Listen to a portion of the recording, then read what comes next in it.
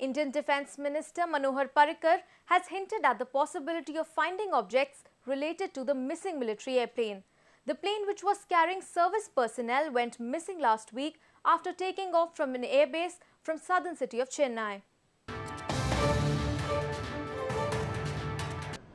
With search operations intensifying for the Indian Air Force AN-32 transport aircraft, which went missing while flying over the Bay of Bengal, Indian Defence Minister Manohar Parrikar has stated that some floating objects have been found which may be linked to the plane.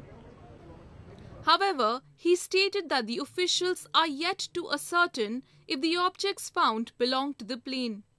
No, there is no confirmed report of anything, but there are some objects located.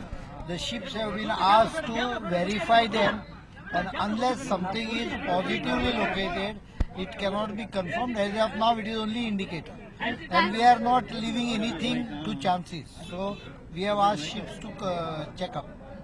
Wednesday marked the 6th day of the coordinated search by the Indian Air Force or IAF, Navy and the Coast Guard to find the plane in the extended area of the Bay of Bengal between Chennai and Port Blair.